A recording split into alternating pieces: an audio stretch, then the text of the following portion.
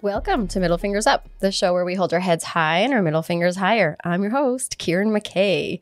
I have to start laughing right off the bat because my guest, who I cannot wait to introduce, just threw his middle fingers up. So I know how this is going to go already.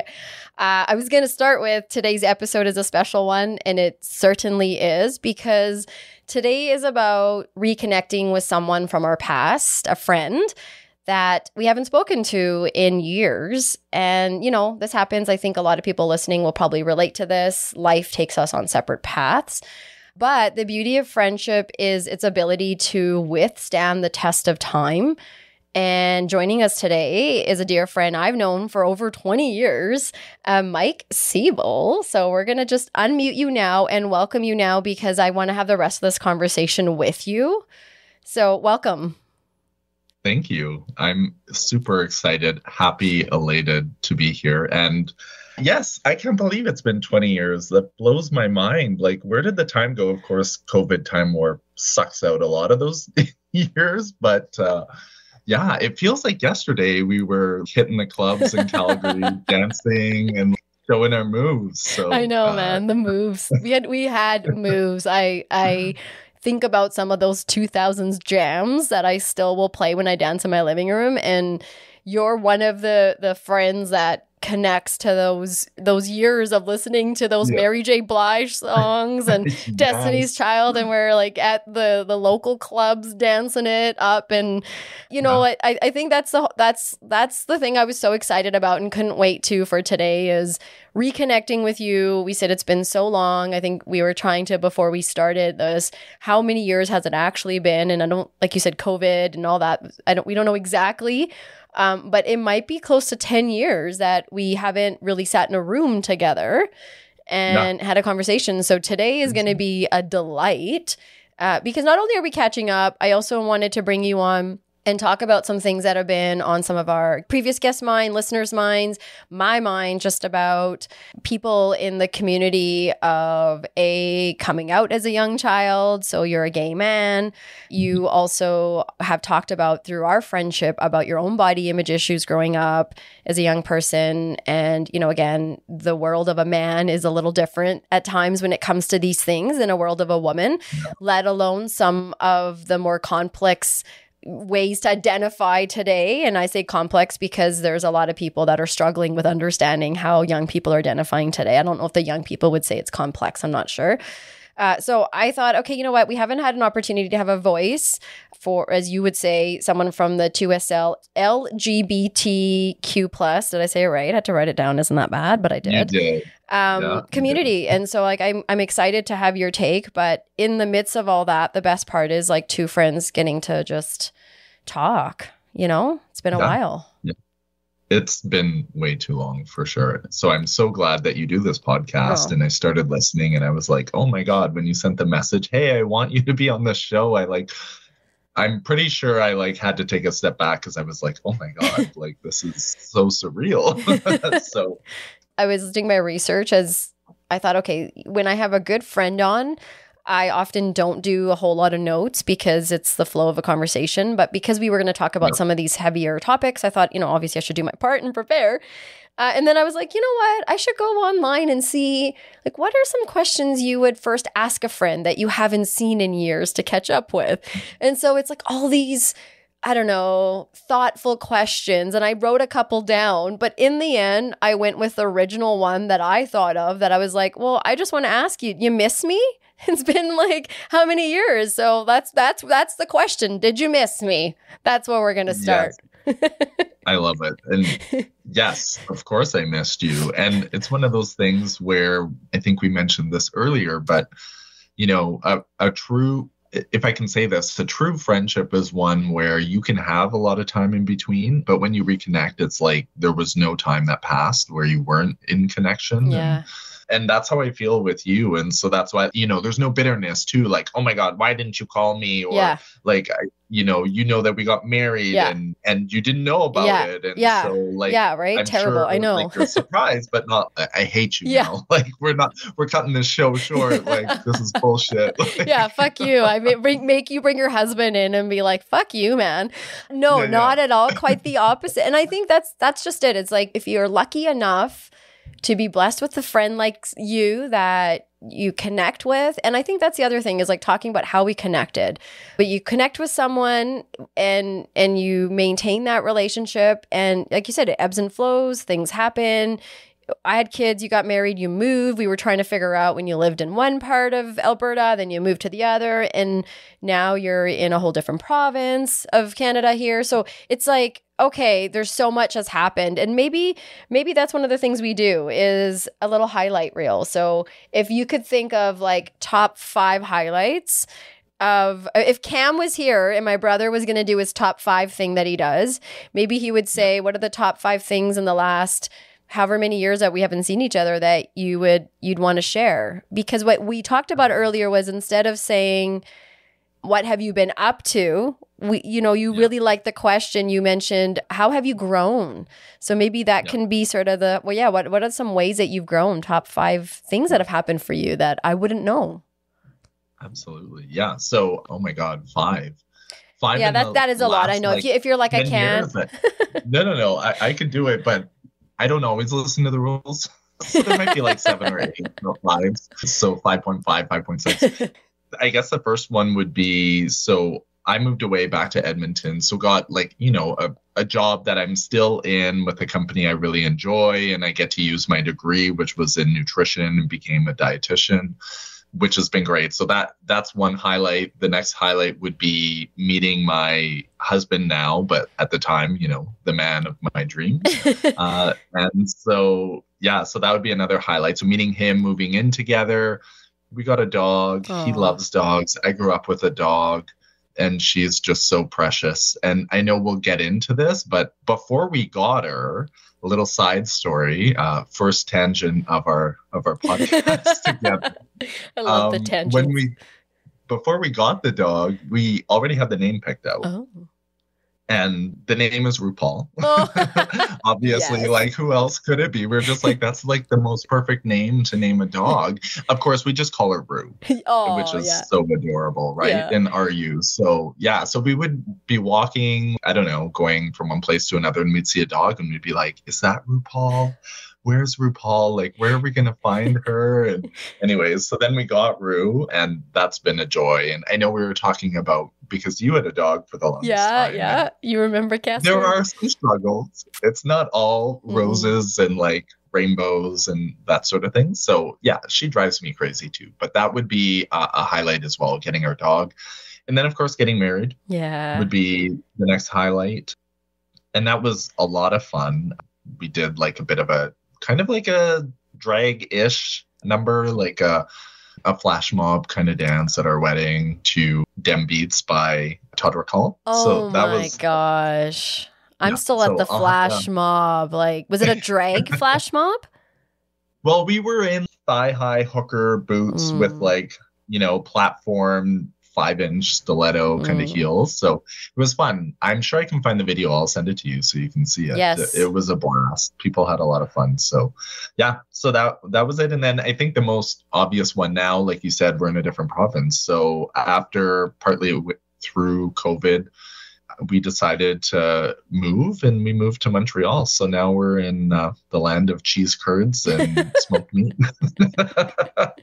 which is good. Yeah, I like it. So, So we've been here for 2 years now. So do you think you're living in your forever home now, and like Montreal will be your forever place, or will you move? I don't think so. No, I don't think so.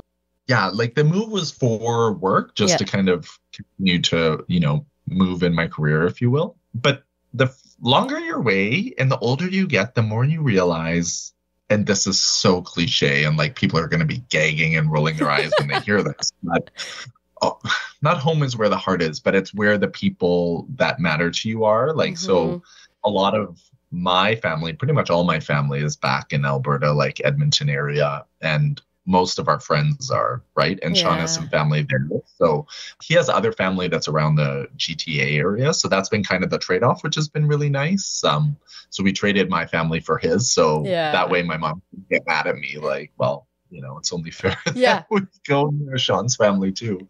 So yeah, so all that to be said, the question originally is this our forever home? I don't see it being our forever Yeah. home, but the city is amazing. There's just so much to do and see. And I thought like Edmonton had a lot of culture, and it does for the size of the city, but like Montreal just blows it out of the water. I Like bet. there's too much to do here. So, and lots of culture, which is great, and different cultures that maybe you're not as exposed to depending on where you live, which is amazing because it's all about, learning about other people, their experiences, and their food is like a nice thing that comes along with it, and language too. Let me tell you, tangent number 5. I love it. I could listen to you talk all day, by the way.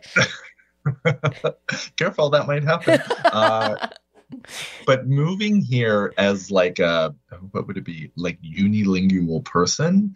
And I would say the average for most people here is that they're trilingual. Mm-hmm. So they speak French, they speak English, and then they've also likely immigrated from somewhere else now.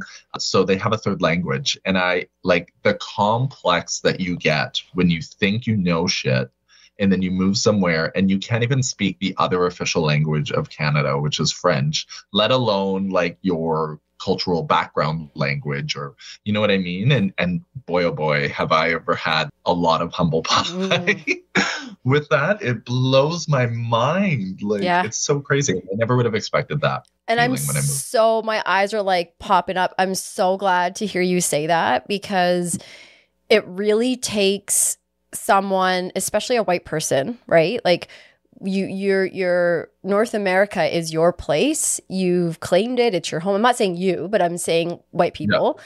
And there's very little room for people of color. And when you are sitting here saying, you're moving to another province where the language, and first of all, French. So a lot of people coming to Canada, English is the language. And so many people don't know it. My mom's lived here for over 40 years and her English is not perfect. It's not her first language. She can get by and she does a decent job. But, she's been supporting pronouns, and the whole he's and she's and they's all her life. And she gets them all mixed up. My sister's been a he all her life. And it's just, we laugh, but it's not easy to learn. And I think so many people don't have the experience understanding what it's like, unless if they're a person of color, they're having to learn English. So to hear you say that, moving to Montreal, I think that is so cool that you got to experience, oh, wait a minute, I'm being humbled here. I have to figure out how to communicate and learn. And hopefully people that live in Montreal are being patient with you, because you're eager, you're interested, you're a newcomer, whatever it is, right? And because otherwise it's hard on both ends in that way where sure, you hope somebody, that's serving you at a restaurant can speak the language, but at the same, everyone's learning, everyone's figuring it out. And can we have a little bit of patience with whoever it is that's not getting it on the first try, So I really thought I'd highlight because that's cool for me to hear you say, holy fuck. Yeah, totally. Well, and there's so many nuances within that itself.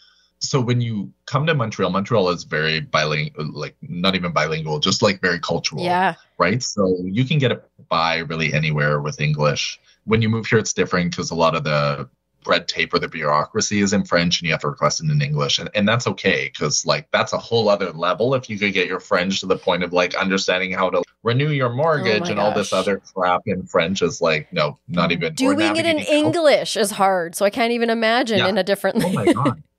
Seriously, I agree. So, but then bringing it back to, so you try and speak French, but anyone who speaks French here, if they can tell that French isn't your first language, even if you're speaking French, and this happens to my husband, Sean, he took French immersion for quite a while. And I know there's the argument, well, people can take French immersion and they can have varying levels of proficiency in a language after immersion.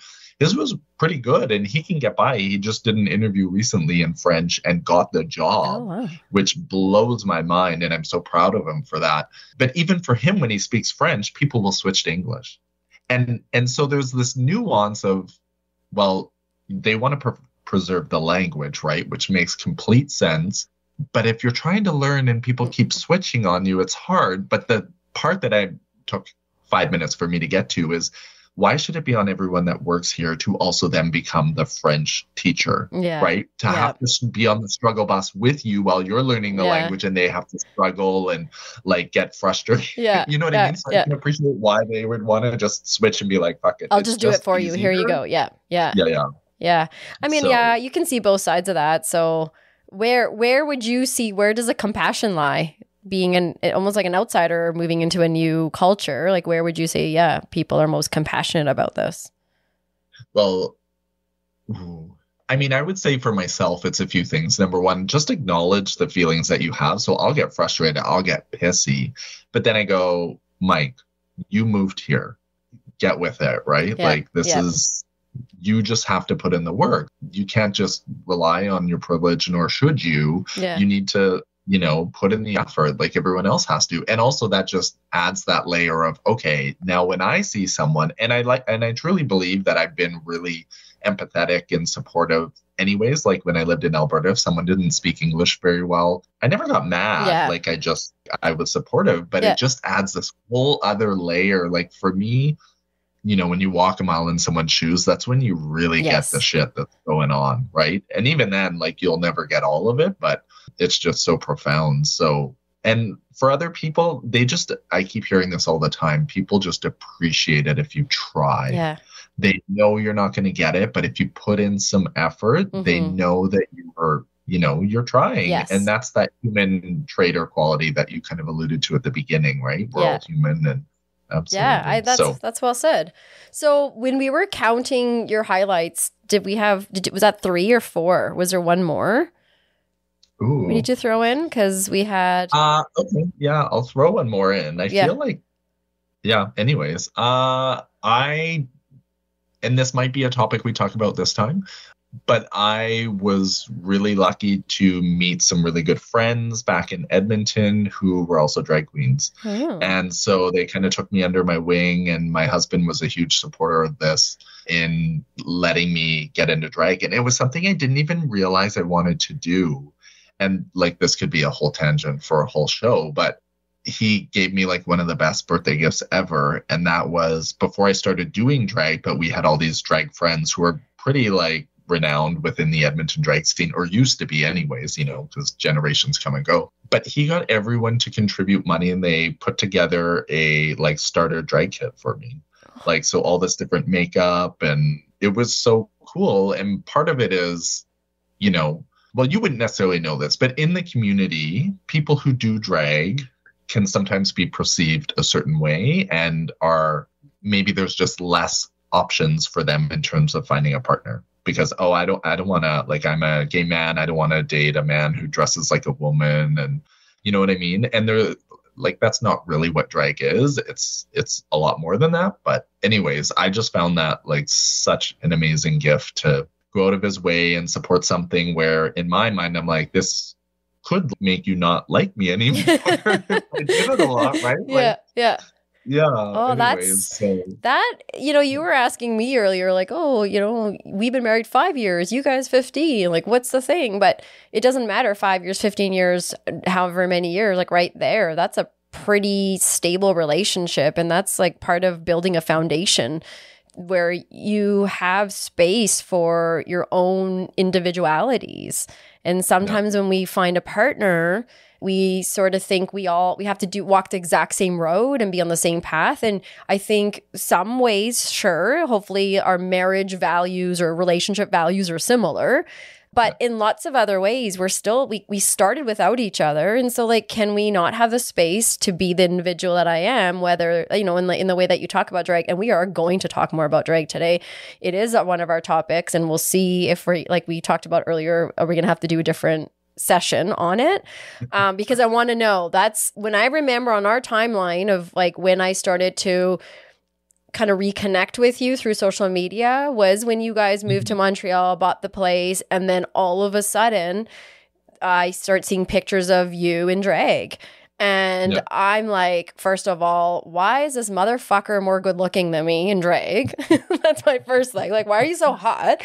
But for real, I was like, Not oh, holy fuck. I'm like, this is crazy. This is amazing. And I need to know how Mike got here because, like you said, drag is not your identity. You know, there's a lot of space in there. And the guy that I knew all these years ago and the guy that I'm wanting to get to know again, there's a story there of how you got there. And that's cool that you have a partner that supports you finding this spark that you're trying to bring to light, right? And you're not harming anyone. So why not? Well, we'll get there. Maybe you are. That's the question. Is Mike harming anyone right now with this? Yeah, no doubt, right? Like, fuck. But we'll get there. Okay, so I'm going to just for a second pause because we did highlights. Hopefully we did 5. And I just want to go to the middle finger segment because then I'd like to talk a little bit with you about your life growing up. And so before we get there, why don't we start with what do you want to put your middle fingers up to today? Whoa. Yeah. Okay. So this is something I've been thinking about for a while, ever since you asked me to be on. You said, P.S. Be prepared to, flip the bird to something or new things. And the one thing that keeps coming to mind, and I think it would be amiss if we didn't at least acknowledge what's going on in the world right now, with a lot of clashing and fighting and I won't understand it completely.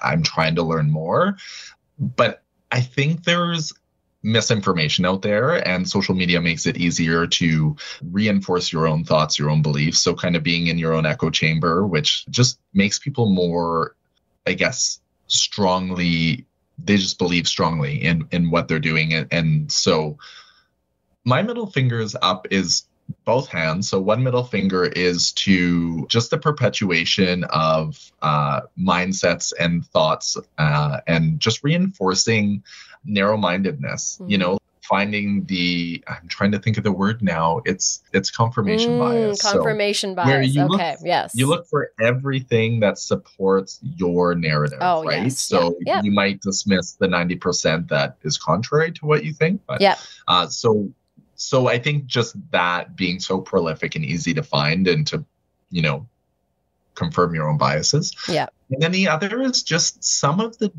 dismissive culture out there. So for example, just because I'm a white male, a lot of people might say, well, you don't have a voice. Well, I do have a voice. Please don't dismiss it. It doesn't mean I should use it all the time. I should listen more. I should learn more. But if you dismiss someone, you're not helping the conversation and having everyone move forward. We don't want to make anyone feel less than. Lots of people, cultures have been felt less than for many years, right? And that's horrible. But that doesn't mean you should make other people feel less than so that you have space. So I think it kind of fits in with empathy. It fits in with just like human traits. So it's the dismissiveness. Yeah. And it isn't just that example. There's other ones too, whether you're, I don't even want to say it because I know that it's very polarizing right now, but depending on what side, if you believe in a side, you'll automatically be called certain things. But a perfect thing is, if you have an issue, Kieran, with let's say something in the LGBTQ plus community or to us LGBTQ plus community, it doesn't automatically make you homophobic. You know what I mean? And so that's the thing. That's the example I can use because it's a space that I identify with and belong to. We can't just call you homophobic because you don't agree with something that happens in the community. There could be good reason for it, right? And so that happens in other spaces too. And I think we're so quick to cancel or dismiss, right? And I think it's important to just step back and think about it for a second. Yeah. I think you did a great job. You had a few middle fingers in there, and I think just like boom, boom, boom, right? Like pew, pew, pew. That's how I shoot my gun, and my boys are like, "Mom, stop it." That's how my gun sounds too. Right? Pew, pew, pew. But what I hear you talking about is starting at the beginning of a story. And I think often you're right. If we're searching for validation in our own beliefs, and we're searching for reminders of the stuff that maybe we don't want to learn more, be curious about, and grow about, that's, everyone's own choice of how we choose to live and grow, and how we view growth and all that. But what I hear you really saying is, when we do plug into topics, and sometimes hot topics, and certain topics that are going on right now, like the war overseas, drag, and all sorts of different, there's a lot of people from your community that are Muslim that are getting in a lot of unsafe situations. Like, they're not getting into it, they're being put into these. And so there's lots of these topics out there that we all are watching on social media, and we all either are living it, experiencing it, somehow are being impacted. And I hear you saying that the key is starting at the beginning of a lot of these stories. And I show up on social media today, I have to remember that whatever's being posted before me is just part of a story. And I think it's all of our responsibility to back it up and get to the beginning. Just like when we meet a partner or a friend and we say, this is a me you're learning about today, but in order to really understand me, I should tell you about my childhood. I had a great childhood, or I experienced trauma or whatever, because these are things that I'm bringing along. And I think when we look at the war and all the things that are happening over there, we're getting sucked into you're right, the sexiness, the social media piece.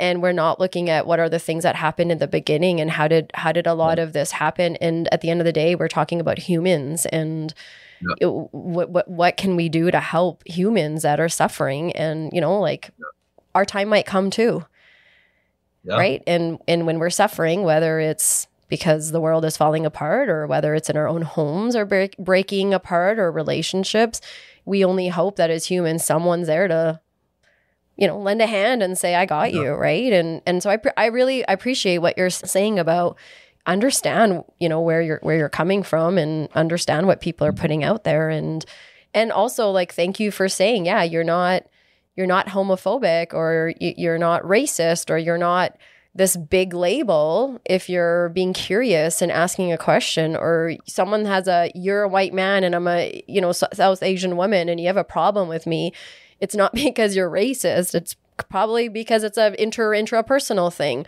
So also getting clear about that. Like, I appreciate you saying that too, because I think we're all worried about offending, and that's what we keep doing, because we don't know how to be curious. And, I had a really good friend recently say to me, she's like, there's a difference between being quiet and listening. And she's like, I'm not being quiet in this conversation, I'm listening. Because we were two women of color are talking. She's not a woman of color. And one of the women asked her, like, hey, like, sorry, like, we're kind of taking over this conversation. Like, what's your thought about what we're talking about? Because you seem quiet. And this friend, she's white, she's like, oh, I'm glad you asked, because I'm not being quiet right now. I'm listening, and I'm trying to find space to bring safety to this, so that you can tell me your experience as a Black woman. And all I can do is offer listening. And we love that. This other woman and I were like, oh my God, I've never had anyone say that, of the difference between being quiet and listening, right? And I I feel like that's what I'm hearing you say too, is like, can we just take a breath for a second and slow down when we're interacting as humans?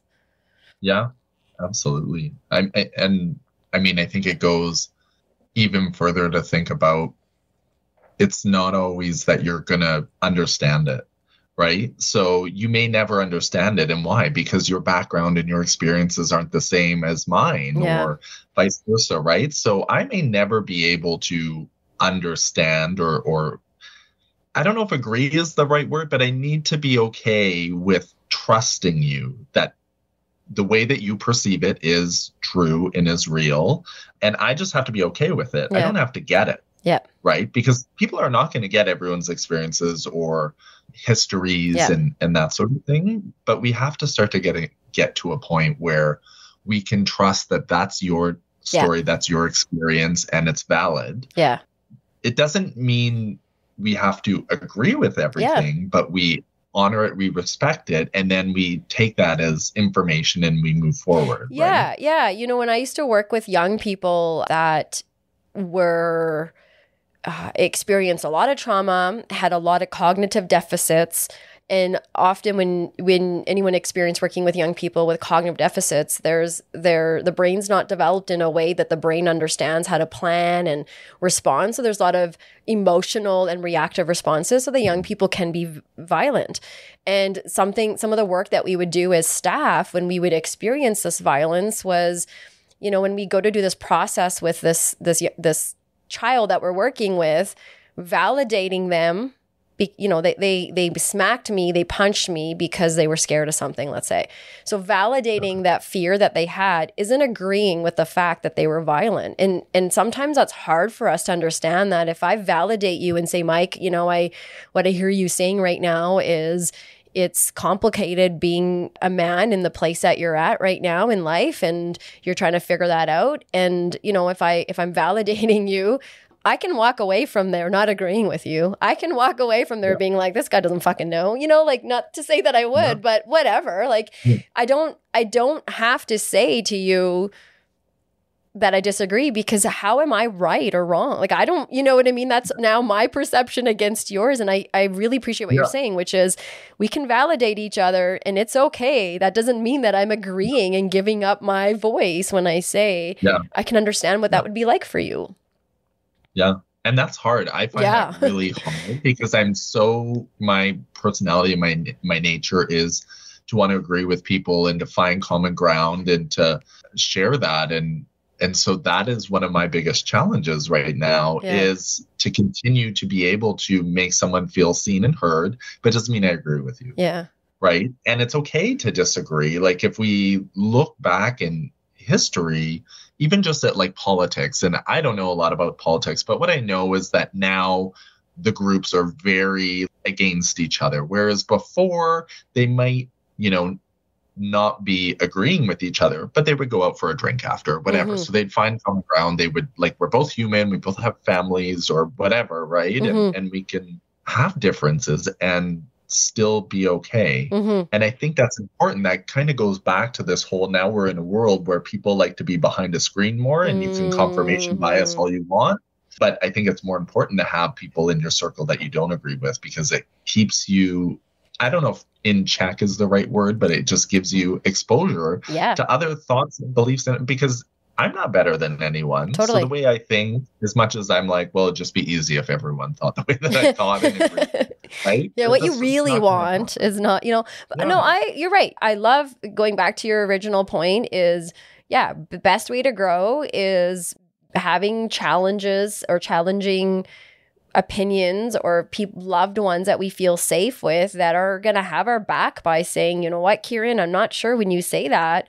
That's the best way to get that out there. I hear what you're saying and I feel for you. How is that any better or whatever? Like, I would hope that my loved ones have my back and I would hope that they would see the same with me when I call them up and say, when we had that interaction that day, I wonder if that person left feeling this way or what, and maybe we need to go back. My sister and I was talking about that. Like, she's probably one of the best persons out there that I can give so much feedback. I'm the oldest sister, so you can understand what that might be like for her as the middle child. But I can give her a lot of feedback, a lot of observations, and she's taught me how to do it in a way that she's going to want to hear it too. But she can take so much feedback from people and not respond in a defensive way and really be open to, and she doesn't have to commit. It's like a consultation. She doesn't have to commit to it. When you go to a beauty bar and you consult for your hair and you don't have to go get your hair done, right? But you know what I mean? I think, she's very open to that receiving the feedback. And I'm influenced by that a lot because that's hard for me to take. But to see someone that's able to do that, I think is great. And I think we can learn from the people around us that are pushing us and challenging us. So do you have any other MFUs before we move on? No, I'm going to leave it at that for now. Because I don't want to come across as someone who's just angry at the world. Oh. Although, having said that, I don't have any other off the top of my head. Anyways, no, and you're not angry at the world. I appreciate how you're talking. I think one of the most, in my world, I said this to you at the beginning, right? Like you know what it's like to be a human and treat people human to human. And I think we should share this story before we move on, how we met. because people will hear what I mean in this. So I'll start it. If you want to change or add anything, go for it. But this is how I remember this story. So Mike and I we met working at a facility where young adults with autism lived. This was their home. Yes. And I got a casual job, which meant I worked weekends and all sorts of weird hours, but it was a weekend part-time job. So I was the weekend part-time staff. And your job, as you talked about earlier, your background was nutrition, dietitian. Your job, you were the chef. So you would come in on the weekends and cook meals, right? Yeah. Also part-time. Also, just like you yeah. on the weekend. Yeah. So, this is where we meet. And usually the side that I worked on wasn't your side. You were on the side where the kitchen was. But for some reason, I ended up having to go work a shift on your end. And I saw you walking out of your tiny little kitchen area to the pantry or whatever, grabbing stuff. And full disclosure, my husband knows this story. And at the time, my husband, Carrie, and I were together. And I was like, damn, this guy's so hot. Oh my gosh. And oh my gosh, this hot guy just smiled at me. Like, that is so nice. Makes me feel very seen. And oh, wow, this is so kind. Oh, the hot guy's still smiling at me. This is really nice. Oh my gosh. Then the hot guy starts talking to me.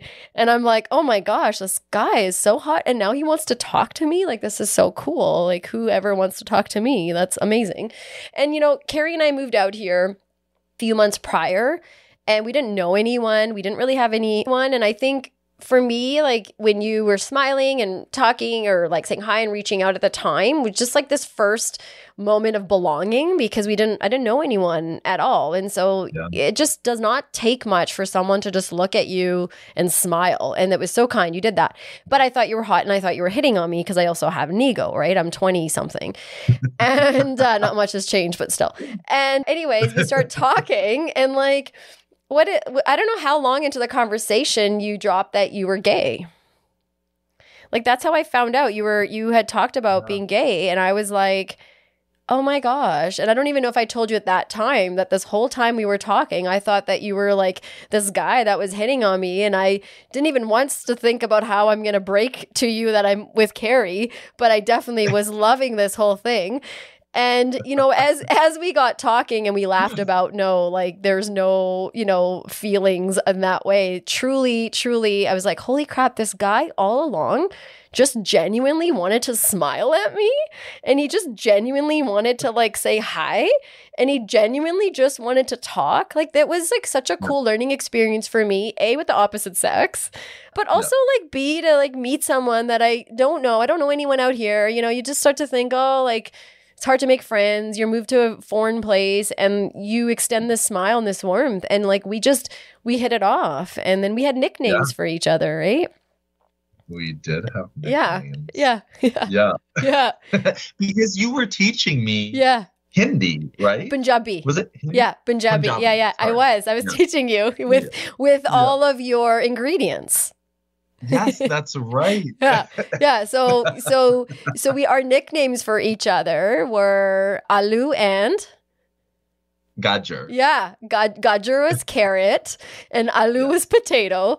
And pretty much for years now, we have called each other Aloo. And then they change. Sometimes one's Gajar. So we just started. Whoever says Gajar, then the other one automatically says, hey, Aloo. And whoever says Aloo, that one's like, oh, hey, Gajar, what's up? So, well, carrot and potato over here. Yeah, it's cute in English, but it's way cuter in Punjabi. It is. My little Aloo, I know. Oh, it's so funny. Yeah. And then from there, friendship just started. We started hanging out. You met Carrie. Carrie loved you. Yeah. And you and I would just go and party together. We would go for drinks. We would go dance. We would just hang out. And, that's sort of how all of this started at the beginning, was just this connection of you being such a kind soul. And I loved when you were on shift because I'd find a way to be on that side and just talk to you. And I don't quite remember the details, but I do remember the meaning, just the feeling of like, oh, it's so much fun to just connect with you and talk to you about whatever it was going on for you or me, or venting about something that was challenging that happened on shift. It was a lovely, lovely way to, I think, meet someone and be able to carry this kind of friendship over the years, that today we can sit together and say, yeah, I agree that we can have people in our lives that challenge us and push us and say, hey, maybe that's not the way to go about that and you're one of those people that I look up to and I appreciate all these years, still being able to connect in the way that we can today. So I know, big heart emoji right here. I know if I could hug you, I just would just squeeze you. Oh my God. Yeah. Seriously. Yeah. Is that how you remembered it? Yeah, absolutely. Like we met at the facility and you popped in and you were just like full of energy. It was like a ray of sunshine that just like popped in, and I was like, oh my God, she's so awesome. How could I not smile at you?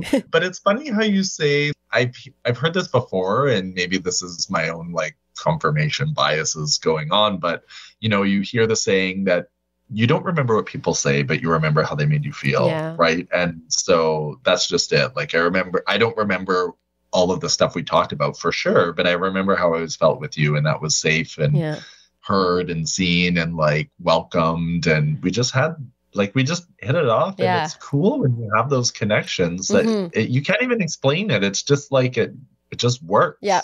Yep. Right? It does. Yeah. And even before we started recording, we reminisced about how when Carrie and I got married in 2008, I invited you and you came out by yourself to Vancouver, and you came out the week of and were part of like all the festivities and made it to the wedding, made it to the reception. Usually by the reception, a lot of friends that haven't done this before are like tired and sick if the family members aren't either, right?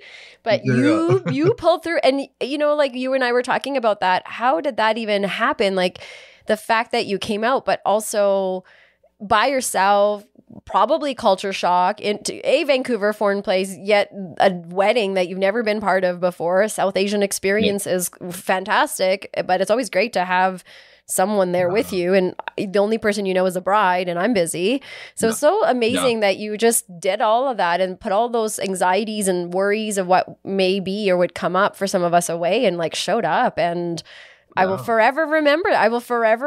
You being, and you were in pictures, like you were there, and it was so cool to have you part of that time of my life, and then get to connect with you at this time in the 40s, where I just feel a lot of growth and a lot of appreciation is coming about. Like I don't know about you, but this is a really nice era, this decade of, okay, like we also gotta go back and nourish some of those relationships, but also what did we learn from them, right? And you were just you were such a strong part of our time when we got here, and here we are today, so It's funny you say that, because as you're saying it this time, I'm thinking, if you just listen to the things I did, I'm like, wow, that is a lot. But at the time, it wasn't even a question. I just did it. You know what I mean? Like it wasn't like, oh, I have to do this and then I have to do that. All these things that I would have to do to accomplish it. And I don't know if I told you, but I had just come back from a trip in Europe, like literally the weekend before. Yes. And then I flew out, and it's all coming back to me because, me too. Memory is like a little bit wavering, but it just made sense. Like it wasn't even a question. I was like, of course. And it didn't seem like a big deal or a tall order to fill. So it's just all warm and fuzzies. All a good feeling. Totally warm fuzzies. And you were a beautiful bride. Oh my God. And the culture of all of the ceremonies. And remember you got carried up on I'm not sure what the names in the dolly. Of it, but you had all the brothers, and you're like, this is like the first time this has happened. I don't know if it was in your family in a while but I was just like, oh my God, this is so cool.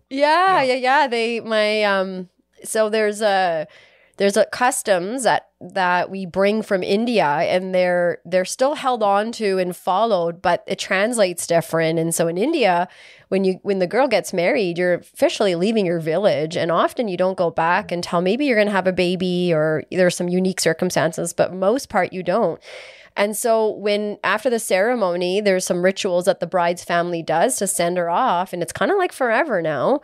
And she's carried in we call her dolly, and it's like this beautiful built, almost like you're in this like beautiful little box, and it's all decorated with pillows, and your brothers are carrying you on their shoulders and saying like, we got you, but also like, good luck, and all the things in between. And hopefully I'm translating this in a respectful way in my culture, and is like, good job, girlfriend. And so when we do it here in Canada, we don't actually have the physical, the doli that the girl, like maybe some families would do it as like a fun little thing, but the process still happens. You go back to the bride's house, you say bye, everyone's crying. It's, all these things. And Carrie and I had been living together for 7 years and like away from the family. So we're like, this is funny. We're going to do this custom. And, the joke is I'm like, we're all going to fake cry because I've been out of the house for so many years. Which was weird because I actually cried my whole wedding weekend so much that my mother-in-law was like, do you even want to marry my son? And I was like, these are just, I don't know. It just became this emotional moment, right? Like I just like, oh yeah, shit, this is actually legit happening. But yeah, my brothers carried me in that dolly just down the street. And it was so cute that we had that and we did that and joke about it all the time. My sister's just like, classic you, and I'm like, yeah, I guess. But yeah, so you got to be part of all those cool moments and a few more of those, down the way now as we're hitting the second act, I call it, after the 40s, right? No, not the second. Part 1B. Part 1A. Yeah, we're going to live to 100. This is, the 40s are the new 30s. Oh, for sure. We're going out like Betty White, man. Like couple months before the 100th as a joke. Like, fuck you guys, right? But scientists are now saying that they're doing a lot of work that the next generation may be able to live to like 120, 130. So I'm like, well, like maybe I can squeeze in there and do what the young generation's doing. But people are like, oh, I don't want to live that long. And I'm like, fuck that, man. I want to live as long as like, if a vampire wants to make me a vampire, go ahead. I'll do it because I would love to live longer. Seriously. Why aren't some of those folklores real? I know, right? Okay. I'm going to do a middle finger segment too. Okay. Yeah. So I've been thinking about this and it's a little bit of what we're going to talk about. And so my middle fingers are up to unrealistic media standards. And you talked about in one way, and mine is more about these. I'm hoping there's folks out there and we can do this together. Like we can start or continue, because some people are ahead in this, but challenging those toxic norms and this whole unattainable beauty ideals that the media continues to throw away. And a friend sent a video the other day of like, AI is doing all sorts of interesting things and everyone has mixed feelings about it. And one of the videos she was sending me was these Instagram influencers. There's so many that are created through AI, so they're not even real women.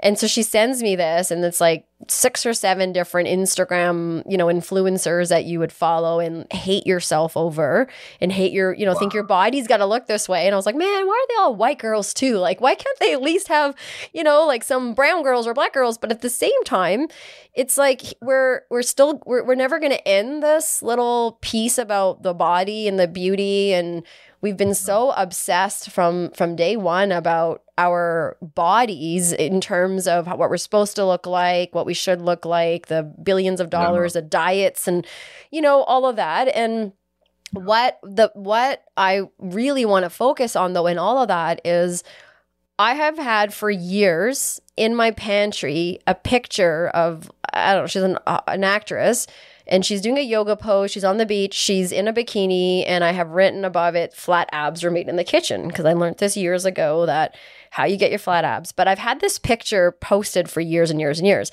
And, you become immune to it, but in some ways it's just always there. I have my fair share of body image stuff that I'm always working on. Some days are better than others. And yesterday I had really good friends over, and one of our friends, he was helping Carrie make supper. And so he had to be in the pantry and all this. And I don't know if he's ever noticed it or if he's ever even been in our pantry. But he and his wife and I were talking later. And in mid-conversation, he's like, and also, Kieran, we need to take down that picture. And I was like, what picture? He's like, that woman you have. And I'm like, what woman? So he's like, the woman in your pantry. And I was like, what? And his wife's like, oh, yeah, I've been meaning to talk to you about that because she's a frequent visitor of my pantry and, taking cookies and stuff. And she's like, and neither of us have talked about this. So her and her husband have not talked about this. And he's like, I just want to say, like, I was going to take it down for you, but I didn't want to offend you. Like, you can't think like that. You are so beautiful. And you work so hard. I know how hard you work with working out. And, you know, like you are far better than that picture right there. Like that is, you know, again, magazine, polish, whatever. We don't need to strive to be that way. Like where we are at, right? We need to put a picture. You need to put a picture of yourself up there. And it was just a moment of, I don't know, like overwhelmed with, again, that feeling of belonging, and that I just was so not expected, was not needing to hear it, I thought, but definitely needed to hear it, and really appreciated two friends of opposite sex talking to me about we got to get this out of our heads. We got to keep striving to not get caught in what our bodies are supposed to be like and what we think we're supposed to be like when our bodies are giving us so much strength and health. So it's a long middle finger segment, but I just wanted to say, like, cheers to those uplifting people in our life that from time to time will drop some of these little, compliments or just day-to-day reminders of like, we don't need that. Because listening to a friend say that one thing is great, but we've had how many years in the making of thinking we have to look a certain way.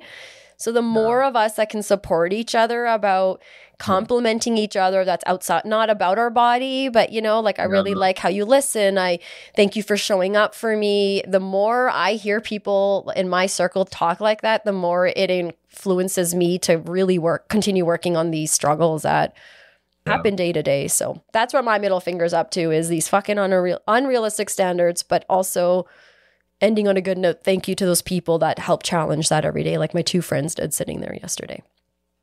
I like it. And I think you're not the only one that we're all exposed to these pervasive norms, societal norms that we kind of, to your point, if you don't think about it and challenge, we kind of fall into it because maybe it just kind of matches with how human brains are programmed in our desire to scrump like rabbits, right?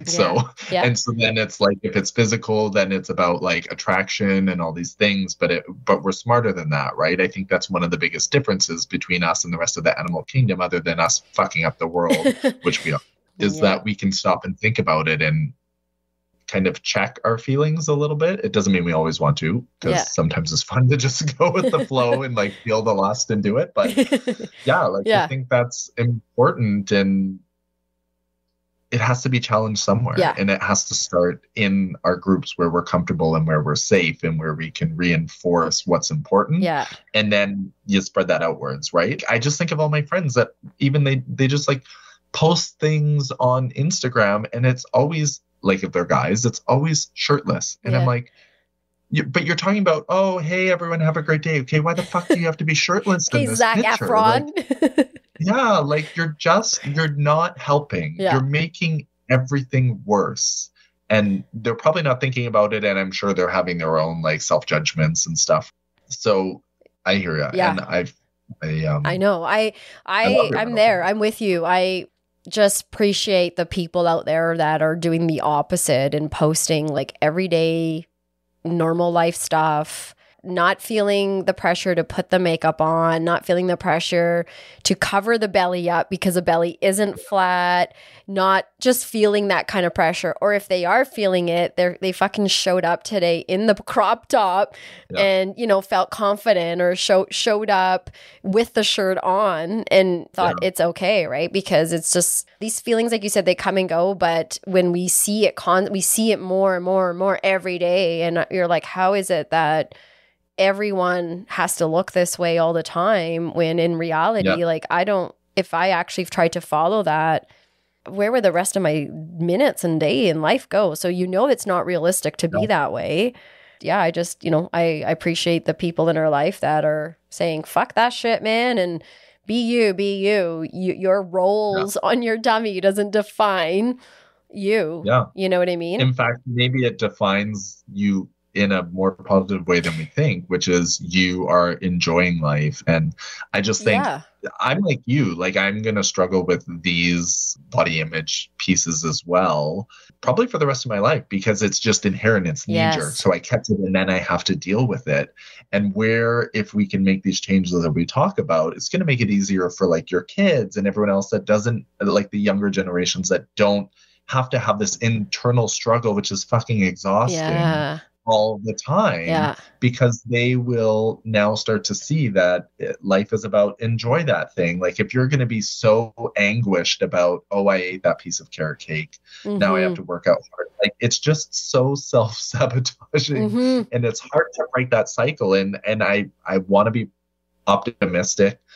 But the reality is, if we are in our 40s and we've been fed this down our throats, it's going to be hard to realistically think that this is going to change, over 10 years. Yeah. It's going to take time. But the newer generations, if we can kind of try and remove this bullshit, then they won't have to struggle with it so much. They can focus on other things like writing poetry or, I don't know, weird trigonomic calculations or whatever. Right? Things that they were meant to. And I have a lot of faith, too, in the younger generation. I agree with you. I think how some of these young kids are growing up in comparison to when we were that age, they're, I feel, in a very different place. And I can also appreciate that some of them would say, you guys don't know, you don't understand. Like they are growing in a different world than we grew up in. Yeah. And they're right about that. However, the typical developmental things, it doesn't matter who you are, we all go through, finding our identity at 12, 13, and it goes in different ways. I just see them being more outspoken and just so much more supportive. Like my son is 12 and he has this group of friends that they say things like, I love you, or they hug each other, or they go support each other at each other's like one was in a play. And so they all went and supported him and just seeing them interact. And you think, A, boys, B, 12-year-old boys, you think, oh, these guys are more open to talking in the way that they process the Barbie movie in comparison to maybe boys that I grew up with that age would have, right? And I know times change and it's not fair to be like, our generation is shitty. It's things were different at that time too. And we were all kind of conformed to whatever was happening. However, these young ones, definitely, I think there's a lot of hope with them, with pushing back in a way that, maybe I'll regret it when my son's going to start pushing back in a couple of years as an adolescent. But right now I'm very appreciative. So we kind of like just talking a little bit about our identity and growing up. Maybe this is a good time to invite you to talk a little bit about what childhood was like for you. And, at the beginning of this, we talked about, let's start at the beginning of conversations. So if I'm going to learn about some of your struggles as well as how those struggles have shaped who you are today, then let's start about what was childhood like for you, my friend. How would you describe it when you think about your childhood? What would you say were some early influences for you? Yeah, for sure. I love it. It's kind of, again, not to pull in drag, but it's kind of like in RuPaul when she pulls up the picture of, you as a kid and what would you say to yourself? And, and maybe that's coming to, like start for me there. As a kid, Go for it. I was overweight. So I was constantly struggling with my weight as a kid. And I would say that is one of the most defining challenges, struggles of my childhood, to the point that like my best friend would make fun of me. And can you imagine, like, best friend is saying things like, you have tits. No, I mean developed. And that's the first time I've said that in years, because that is just like I'm getting the shivers thinking about it, because it was just such a dick thing to say. And I mean, to the contrary of what you said, like kids are, your son and his friends are so great. And I'm like, and kids can also be shitheads, right? And you believe that because those people are shaping who you are at that age. So whether your mom or your siblings were like, you're the most beautiful thing in the world, it does not matter, because that friend is it's going to mean way more what they say. So you've already now agreed with your friend that, that's right. I do have this problem. I am big. Totally. And I mean, I had some pictures as a kid, like people will often say like later in life, oh, I can't believe you were ever overweight as a kid. Because, I'm a little more in shape. I've put on a few pounds now. But anyways, it's so weird for me to think back to that now, actually. But it defined me. And it's interesting because a lot of gay men, from what I've learned and who I've met over the years, a lot of them have been chubby kids. So it's almost like, and I'm not saying this is a cause and effect. If your kid is, like, you're going to be gay. Like, don't go put your kids on diets now. Like, where this is, exactly. But it's just an interesting, like, Yeah, yeah, correlation, yeah, yeah, yeah. maybe, right? Yeah. That's the biggest thing. Like, and I grew up, it's interesting, like, as we talked a little bit before about people of color and immigration to Canada a little bit. I was a product of an immigrant family in the sense that my dad's family was German and they escaped East Germany after the war and then, took a boat over that took a month. They were poor. So it was under the quarters. Like, think Titanic, like where Leonardo DiCaprio was, like yeah. Kate Winslet. Yeah. And so that kind of shaped me too, just in the sense that it was this work ethic. It was, they came from nothing. They worked hard. They worked their butts off to save money, to buy a property and then buy a lake lot, which was, things were more affordable back then than they are now.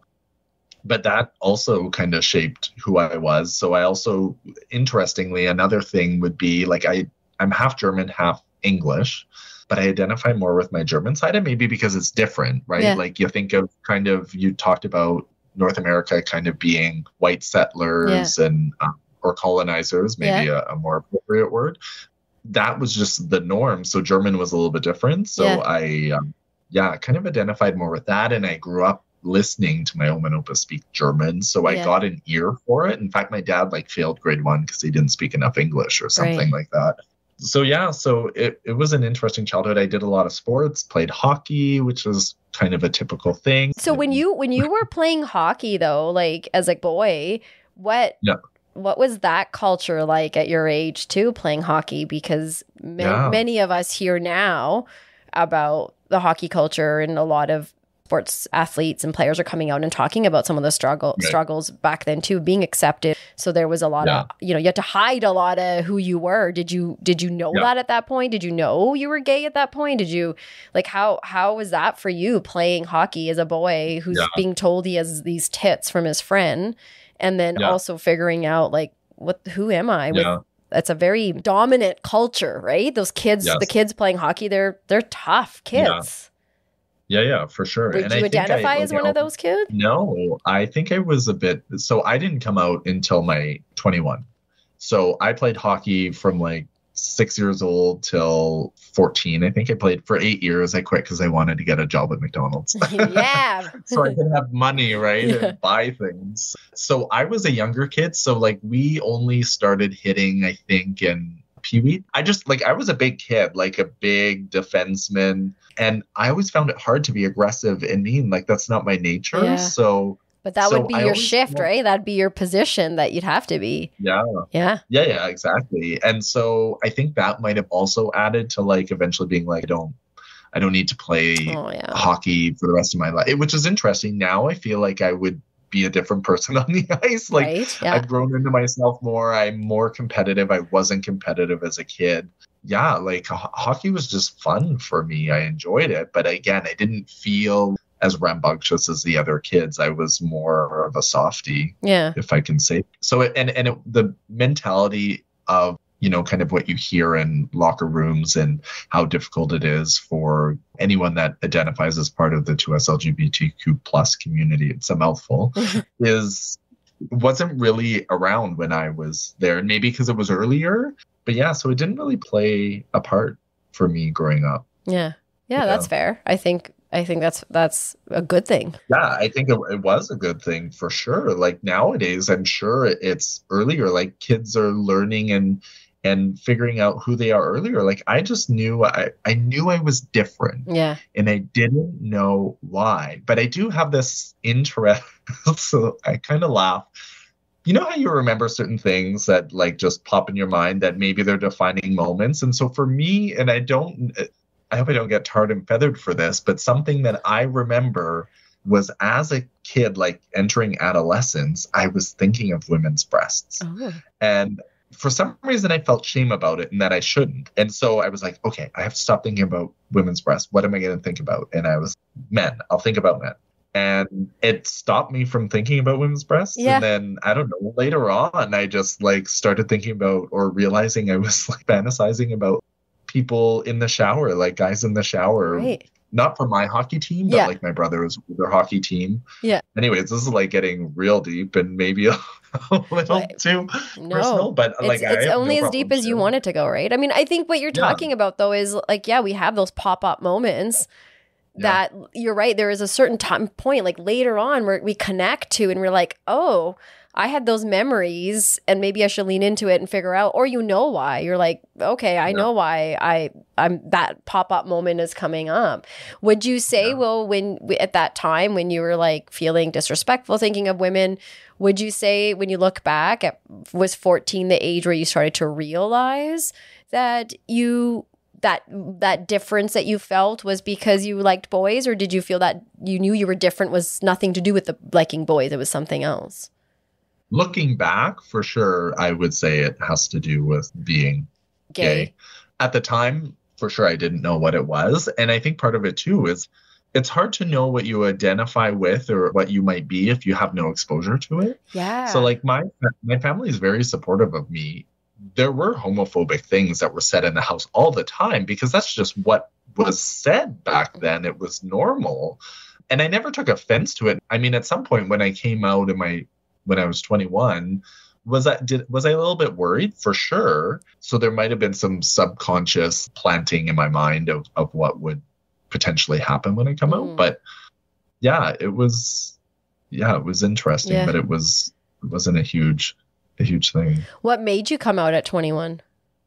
So I had met people and a person that I was attracted to who's a friend to this day. And that's what kind of made me realize, like I started hanging out with them Yeah. and they were gay and I realized I was gay at that point. So I came out to a really good friend of mine who was straight. You may have met him, Tyler. He used to live in Calgary. Oh, yeah. Yeah. Yeah. I was just So like in I the came mic up to being like, him. oh, yeah.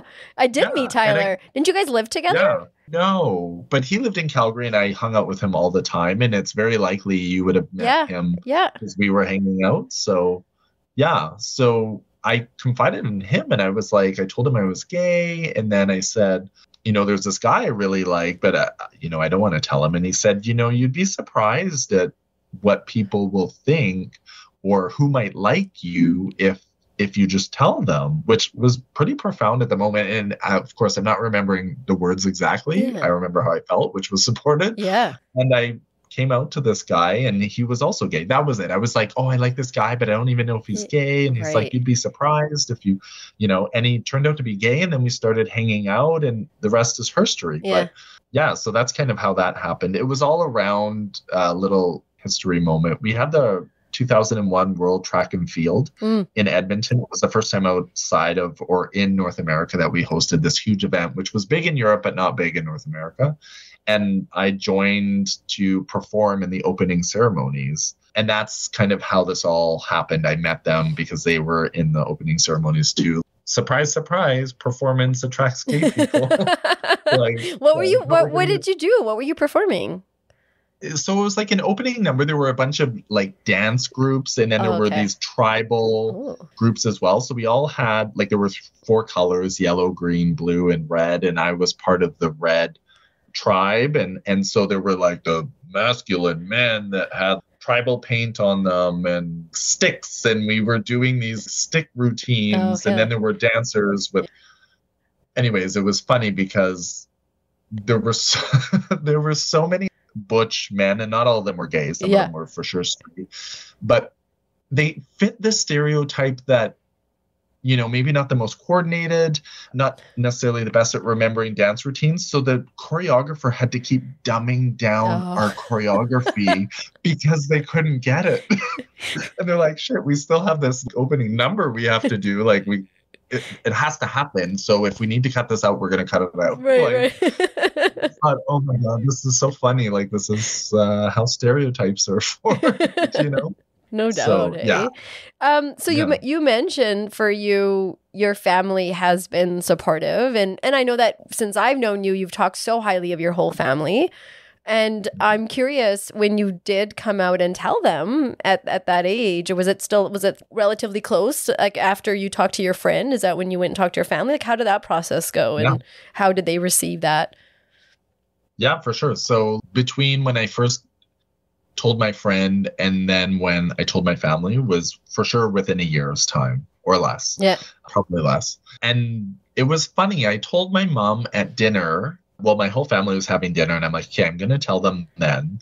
And then I had plans that night to go out with the gay friends that I had met. And so it was nice because I had this out. Like I didn't have to, I was like, okay, if this goes well or not well, I get to peace out and go, have some separation and everyone can kind of process it. It's a good plan. Yeah. So I told them at dinner, and then my mom was, are you sure? Yeah. And my dad growing up, he's a journeyman electrician. Like he worked in Fort McMurray doing all the things, and grew up in a very strict German household. And so I literally thought that my dad might kill me in my sleep. And this was obviously taking it to the nth degree in my own head. And so when my mom was like, are you sure? My dad was like, of course he's sure. Oh. And then later that night or a different night, I was watching TV and he came down, and my dad you can be close in presence, but you don't talk about your feelings, like kind of typical, whatever, not Gen X, but the generation before that, especially coming from like a stern German family. And he was like, it takes a lot of courage to tell us and all this. And it was so sweet. And like, I was like, fuck, I totally pegged him wrong. Like I felt a little bit embarrassed about that. And my mom, it was funny because she was, somehow I always knew. And I was like, well, you could have told me, because I had no idea why I was feeling different and stuff. So that's interesting. Yeah. We hear that in TV shows, or we hear people say, yeah, I feel like I've known this about you. And that's interesting because, I mean, moms seem to know their kids pretty darn well. Sometimes we're annoyed at how well our moms know us. So it's on one hand, you're like, it's believable. But on the other hand, it's interesting. Yeah, when you, like, I'm a mom of young boys right now. They're figuring their stuff out. Like I said, one's 12, so he's entering that identity place. And so there's so much that we don't know. And purposefully, I don't explore with him because I think it's for him to start to figure out. And, you see their friends, they're all developmentally similar. And so some are interested in dating, and some have talked about being bisexual. Some have talked about being gay. And so there's all sorts of different conversations they're having. And so you wonder, right, where's your son at? And so you lay out these little moments where you're like, okay, I hope that he feels he can share whatever is going on for him, whether he likes girls or not, or boys or whoever, or both. I don't know. I don't care. I just want my kids to feel like they can come and share that information. Yeah. And I think that's something that our generation has picked up from what's lacked the generation before, because of, like you shared, where your family, where your dad comes from, where our parents come from. And there's all sorts of, not saying it was good or bad, or we agree or disagree, as we talked about at the beginning. It's just that's their context that they're showing up with, and knowing that is helpful. And so I with you am also, I'm a little embarrassed to say too, but like, surprised at the way you described your dad to when you share how he came out and his response. And honestly, kudos to a man in that generation coming from where he's coming, to know that the best thing to do is to go have that follow-up with my son. Like how I would imagine that you would probably pull that moment high in your relationship continuum, I would imagine, right? Yeah, absolutely. And he's had a few moments where that's been the case, like back to the body image thing. Like I remember my brother making fun of me, and he said something really hurtful one time, like kids do. And it was my birthday coming up, and I don't think he'd be upset because brothers and siblings have horrible rivalries sometimes. And my family was like, what do you want for your birthday? And I was like, I'm not sure. And my brother's like, I know. And I was like, oh, what is it? And he's like, a training bra, ha, ha, ha. Like going, so again, another thing. And I just like burst out in tears, ran upstairs. And my dad came up, and he was the one who kind of consoled me again. So like my dad has done this a few times as I think about this more and more. Like he's like that strong, silent type, if I can say that. I know maybe that's a bit toxic, but it's true for him. It fits the bill for him. And so so I was very, very impressed. with what he said. I felt awkward, of course, because I'm like, this isn't like, I haven't really seen, like, we don't really talk about our feelings. Yeah. But I knew it was nice. It was received very well. Yeah. And I will say one thing, though, just as you're talking about, wanting to have a safe space for your children, your sons, to be able to express what they want when they want. And I've had this conversation with a good friend of mine whose brother came out too. And as much as you may want to ask someone, and this is just me coming from my experience, it can be different for different people for sure, but I wasn't ready to tell other people till I was ready to accept it myself. Yeah. And so when people try and pull it out of someone, and if they're not ready, that's possibly the worst thing you could do to them, right? And so it's important to let them know. And I would think, and not that you are soliciting or had asked me for advice or tips, but I would say if there's any way, like, how I said when I grew up, I heard homophobic things that made me feel that, okay, this is, my family maybe feels this way about gay people. So if you can do the opposite and just be like, oh, I had a podcast with my friend Mike, who's gay, and this was exciting, and not just matter of factly, then they'll start to see, oh, mom talked about this and she was totally cool with it, which they make these deductions, right? And so, that is very valuable, I think, in so many realms of parenting. Or even in creating a safe space. Sometimes we have relationships, friends, or kids. You're right. We will say things like, I'm not racist, or I'm an open mom, I'm open to all these things. And we lay these statements out. But what I hear you saying is, don't fight that and say that. Show it. Show it by not having discriminatory conversations. Show it by when you see, we love Modern Family in our house. My kids love that show. And when you watch it, it's fantastic, but also there's things that they say on that show that you're like, oh my gosh, I can't believe that they're, they got away with some of that stuff. But, we talk about Mitch and Cam on there all the time. But so there's always these opportunities, I think, when we're watching TV or something is said in social media to, you're right, like think about, okay, how do Carrie and I want to respond to this by not saying something or saying something that, you're right, these kids are listening to. We can think, okay, my parents are comfortable with these sorts of things. Because that's just it. Like, I only hope that my kids feel safe to come to us at any time. But like you said, it's what kind of environment are we? What kind of environment, right? Are we creating? And I remember I shared this a while back. My son, same one, 12-year-old, quite a few months ago, did a PowerPoint presentation for Carrie and I about why he should be allowed to get a dog. Because we haven't. Because we didn't get one after we lost Castor, and I just needed some time and thought, okay, having a pet would be like having another child. So he's been on us since doing this presentation. But in that presentation, what stood out to Carrie and I is he said, you guys sometimes comment on how I'm fat, and so having this dog will allow me to exercise and walk it and work on that. And so in the end, before we even responded to him, like, we went back and we still talk about that. Like, fuck, we're like, we never once said any of that. And the realization was a lot of what you're saying is like, sometimes you don't have to say things, but the feeling and the thought or that, that message is still there.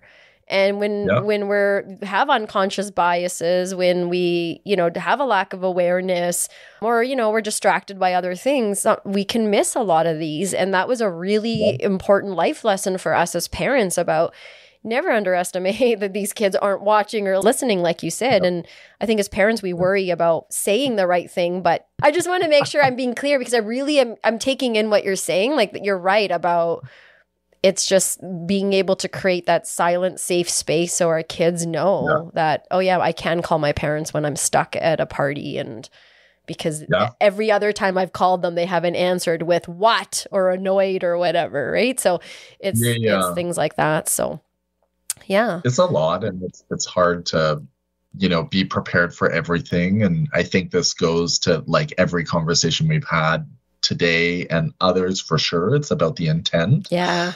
And also it's about just thinking, how will this be perceived? Because to your point, what Xander was saying in his presentation for the dog and maybe being overweight, and you're like, Karen, I never said that he was overweight or whatever. Yeah. If I'm understanding the story correctly, you might have said something completely different, but he interpreted it a different way. And you can't control every way that someone is going to interpret something, but it is an interesting learning, like, oh shit, I can see how he took it this way because of XYZ, right? So, totally. Yeah, like we're worried about his diet, right? Like that's what it comes to. You're teenagers, and we've all been there. We know how teenagers eat. And so as a parent, you're worried about the diet. And what is the first thing, failure of parenting? I always say, unfollow me for the best parenting tips, is we get so worried and fearful. And so then we like obsess over this idea of, you better eat healthy. How many fishy crackers did you eat today? Did you what is that? 6 granola bars now? And so when we're fussing over it in that way, we're not openly saying, hey kid, we're worried about you gaining weight or you being unhealthy, but all these other things that we've said have helped him reach that place. Okay, so like, we're talking about your childhood and you're talking about growing up, and some of the body image seems to be like something that sort of came up for you at an early age. And it's interesting because you also shared earlier that you did nutrition and you're a dietitian. So is there a connection there, picking that career in body image, or did you just...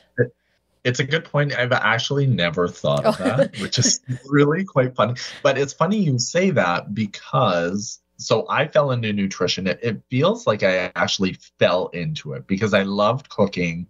I took like foods in home ec and junior high and high school, and I actually wanted to be a chef. And when I learned that in order to get into university, I had to drop foods, I had a crisis. I was crying. My parents were like, oh my God.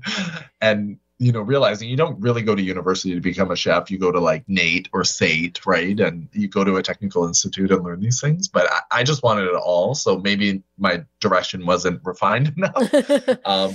But I do remember, and maybe it's not the case anymore, but there was some sort of statistic around people that go into nutrition being more hyper aware of maybe body image and the like.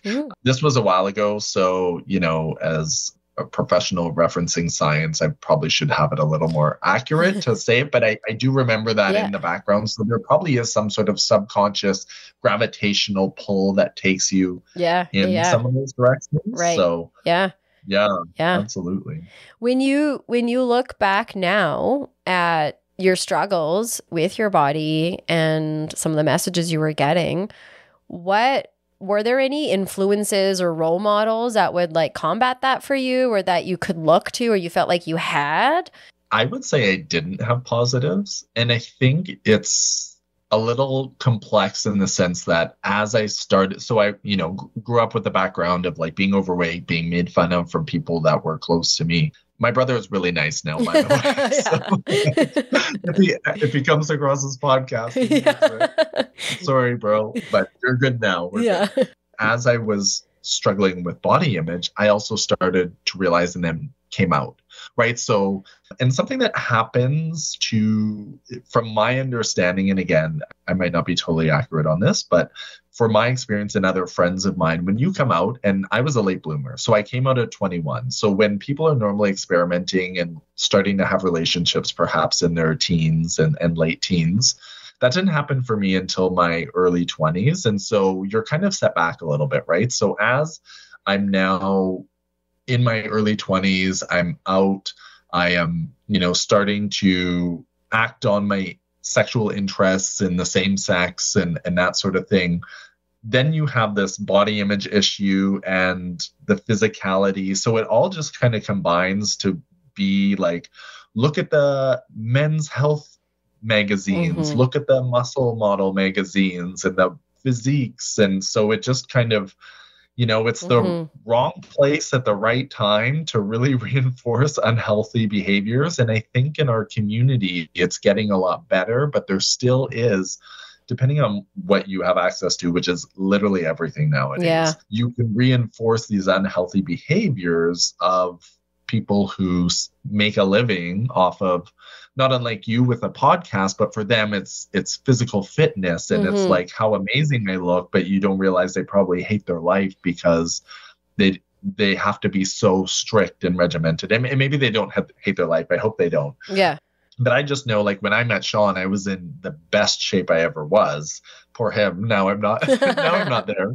But I like to think I make up for it in other ways. But I knew at that moment that it wasn't sustainable. I was like, the amount of work and discipline I had to have for this meant not having a drink with friends at night, not having that snack at night, being really strict on going to the gym. And while it's important to be healthy, what's the mental health toll, and what are you missing out on in life?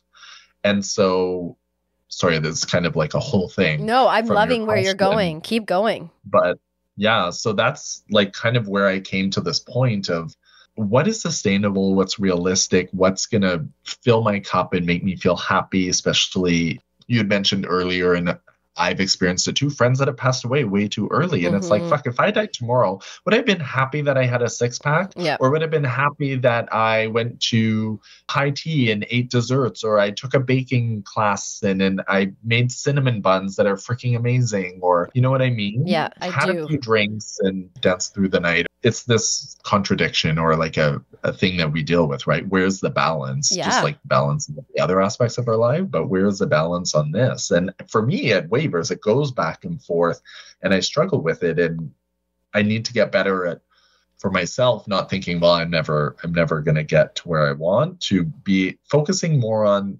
when people want to get healthy, they want to lose weight. And I always used to tell people, whoever wanted to ask me, I'm not sure why, but I said, focus on enjoying being healthy, like having more energy, sleeping better, not did the scale needle move down pounds, because that's not what you want. It's the quality of life, right? Yeah. So. You said so many things that really resonated with me, and hopefully with others too. One of the things I want to go back to is when you were talking about Men's Magazine, and Shamar Moore came up for me because that time he was like the health guy from the soap operas, always on the cover with his like 8-pack on these magazines. Yes. And while this sort of issue is being created in the man's world with these men's health magazines and all this, we are already seeing it and feeling it with the women. Like, that's the one area for girls we've been able to call out and talk about for years. When Jenny Craig first came out, even like there's always, because it's always been targeted towards women. The housewife that gained the weight, got to lose the weight, babies make us gain weight, all these kinds of things. And so for you, though, it's like this silent thing that's happening for boys in particular, because you guys are also, not all of you, but in your case, one of those boys that's possibly developing these body image issues that are going to impact your health as you get older. And yet we're not recognizing it because boys are strong and boys are meant to be athletes and, you know, all those sorts of things. When you look back now, what is one thing that you feel we can get better at to bridge that gap or help educate people about body image issues that, you know, we didn't really tend to for young boys or look at for boys? Is there something that you think we could be doing different? It's a good question. I don't know if I have a really good finger on the pulse for where we're at now. I think for me, it's having those conversations. It's having access and the media, which is more of a challenge, right? But to change the narrative of what the role models are that we look at, to have more postings or people on the front of GQ that perhaps don't have a V-shaped figure, don't have abs or bulging biceps, or, you know what I mean? Yeah. Like, let's normalize the range of body shapes, and let's know, because I'm not convinced I'll ever get past what's been put in my head, and I'll be struggling with it for the rest of my life, right? But if you do it early enough, you will change the needle. It will move, because it's all about what's normalized. You don't know what you don't know. And if this is all you've ever known, it's hard to change. Yeah. You're right. It's a good point. Not an easy answer. No, I think that's a fair answer. And I agree with you, as like starting as young as we can and educating ourselves, and just even going back to the middle fingers up segment, when we can not live in isolation and hope that we have somewhat of a community, and then B, if somewhat of that community has at least one person in there, like those 2 friends that I mentioned last night, that on their own picked up on something. They know me. They know what I struggle with. And, you know, we leak our issues out all the time on our friends, whether we want to intentionally say I'm struggling with body image issues, or most of the time we leak. Oh, look at me. Don't delete that picture. No, I don't want to get in it. I'm fat, whatever it is that we say. But when you have someone in your community that challenges that, I think it goes to what you were saying too, like having people that challenge our way of thinking in our corner is helpful to help us grow. And I think that's been helpful for me as well over the years. While I know I can't always rely on myself to be self-compassionate with myself in this area, I've been able to find some people in my area that can help challenge that. And they're not always people that are going to say, you look amazing today. No, there are people that we're going to, you know, get into conversations with that say, why does that matter? Like, why do we have to point that out? Yeah. Yeah. It doesn't have to be. It could be, I love your energy today, or, you know, it can be a lot of different things. It doesn't, we have to stop focusing on how you look. And that tends to be the first thing. Oh my God, I love, and I said that about your hair. Oh, yeah, well. I think it was before we did but again, it's about the physical appearance. And so I say that because it's not an easy thing to change, to break the cycle, but that's where it needs to happen. And I wanted to go back quickly to something that you said just as part of your example. And that's, oh, I don't like how I look in this picture, delete it. Mm-hmm. Don't post it. You know what? If we posted more of those pictures that we didn't necessarily like, we're not editing ourselves to fit this narrative that is already out there. If we start to post these, oh, I don't really like how I look. You know what?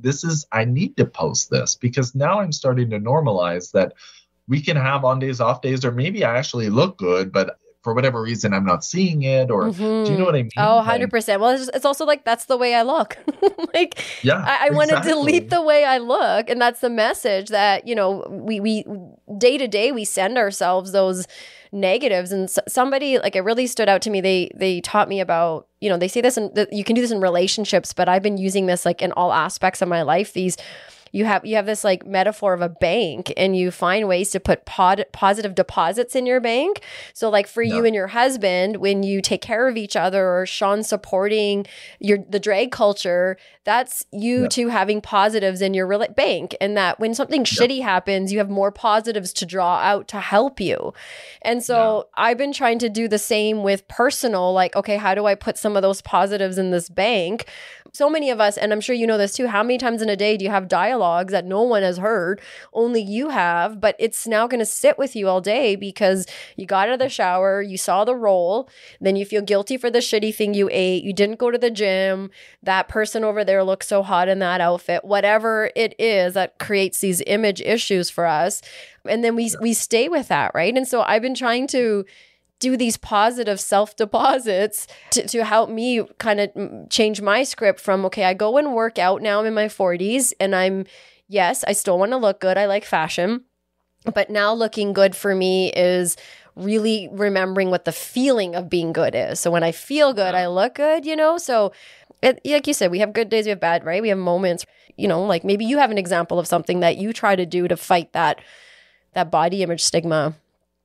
I think what really resonates with me is what you said about, it's not about liking how you look, but liking how you feel. And if you like how you feel, everything else falls into place. And that's absolutely what I try and focus on. I do know that, you know, there's the runner's high after you run. So and I also think there's kind of the gym high after you have a good workout. And there's always a high after you have sex too. So right. Yeah, absolutely. Or eating the cupcake. That's a high too.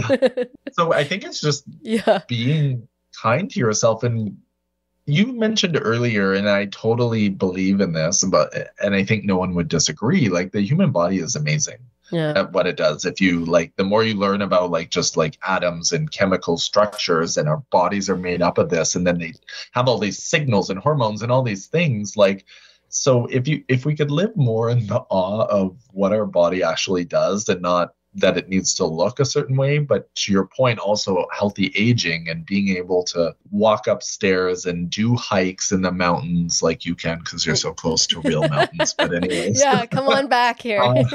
Yeah, totally. We'll do that. It makes it easier to focus on the other things in life, right? Yeah. So that's what I try. That's what I try and do. It's something I need to continue to do. Yeah. And yeah, hopefully I can keep that focus. But you're right. You have good days, you have bad Yeah. days too. And Yeah. it's okay to have those. Just acknowledge it and do the best that you can. And if anything, I would say if you have these unhealthy things, like you have that picture in your pantry and maybe you don't even look at it anymore, which is probably why it's still there and you forgot to take it down. But like try and remove those Yeah. things that are reinforcing negativity or these negative constructs, I think are probably the best place to start. Yeah. You know? And you probably can't do a cold turkey. You probably have to like wean it off, right? Right. So What do you yeah. when you have hard days or hard moments and maybe you're looking in the mirror or you're driving in the car and you catch a glimpse of yourself or Yeah. whatever part of your body that bothers you the most, you're interacting with that. What are some messages that you've been able to give yourself, or what is like some self-compassion that you've been able to give yourself to help you kind of get over that, or bounce back quicker, maybe not be stuck in that place of thinking poorly about that body part or that part of yourself? Like, are there examples of self-compassion and how you've helped yourself get out of that moment? It's something that I definitely struggle with. And the best thing that I can say, and this is more for me to like remind myself of what I could do, is to get yourself out of that vicious cycle or that thought process, right? So to think of something differently or change your focus, go do something else to clear your mind. Don't give it the space that it will take and continue to take, and you'll spiral or ruminate on it. Because if you think of it like a fire and you're giving it oxygen by thinking about it, remove the oxygen, and the oxygen is like focus on something else. Yeah. And then so it's more deflection, I think, or just changing your thought. It's not easy. Yeah. I don't think it's easy to do. But the first step is recognizing it, right? Yeah. Like if you don't even recognize you're doing it, you can't make the change. So when did you first get to that place where you're like, oh, I got to be nicer to myself? Do you remember that? Honestly, and this is so sad, but it would be when I was doing yoga more regularly. I don't know. I just always had this like feeling when partway through when you've exerted some energy. And I think that's part of the practice is my understanding. I haven't done yoga in a while, partly, well, for various reasons, but that's where I think I've learned to really love my body. Yeah. Yeah. I don't know. How about you? Yeah, that's a good question. I was like, shoot, sometimes be careful when you ask something because you might get the what about you? I think there's been moments in time, but I think probably for me would be when I entered 40. It's relatively new for me. I think I was in denial and I thought I was handling how I was managing my body image stuff well for years, because you get compliments when you're skinny and you get the opposite when your cheeks are a little bigger, right? And so then it perpetuates the sickness. So you're like, well, I'm going to keep doing what I got to do to stay skinny because people like me like this. Yeah. But then I think when I hit my 40s, I don't know, it was like, it's so hard to describe, but this like relief I started to figure out what my values were, what I believed in, and I started to do some work about finding like my voice, and I realized like my voice, my identity was like looking a certain way, and a lot of people made fun of that, bugged me. Like I had a lot of friends, we would joke, and I kind of help create that too. Like, oh, you're just so pretty. At least you're pretty. Like we'd have these, and I would love that. I'm like, yeah, at least I'm pretty. And then hitting 40, I think I was like, what the fuck am I talking about? And why am I talking to myself this way?